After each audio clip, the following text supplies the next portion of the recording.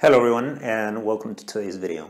Remember that every day during the month of January I'm going to be releasing a new video talking about a new idiomatic expression in English. So if you want to check out all 31 videos with all 31 idioms, click on the playlist above. Today's idiom is to hit the sack or to hit the hay. They mean the same thing. And if a person hits the sack, it means that they go to bed. So for example, it's 11 o'clock and I gotta wake up early tomorrow, so I should probably hit the sack now. I should probably go to bed. Or it's pretty late. You can probably stop working on your project now and hit the sack. You can go to bed.